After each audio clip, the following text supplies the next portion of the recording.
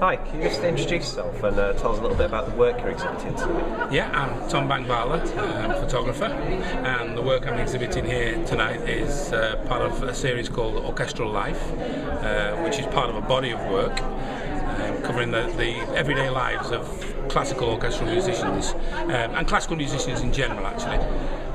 It's a body of work that's been going on for 25 years and currently consists of 20,000 plus images, which you can imagine was a nightmare to choose the 15 on display here, so hence you got the list very late. Yeah.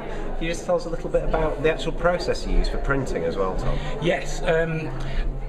Some of these pictures, about 40% of the work's on digital, 60% of the body of the work, of the whole series of 20,000 images, is on negative. So a lot of them are scanned, high resolution drum scanned, or if they're from digital negatives, then obviously I'm working with them completely in the digital domain.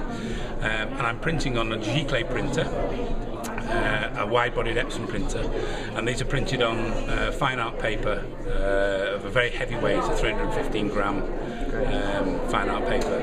Okay, Tom, so can you just let me know how long your work's going to be here at the Peter Scott Gallery? Yeah, it's on view till the 11th of December, and then it's on the web as well. Would you like the web address for that?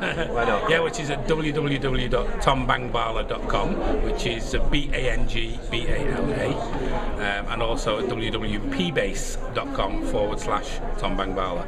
And a lot more of the work's available there. There's 200 or 300 images.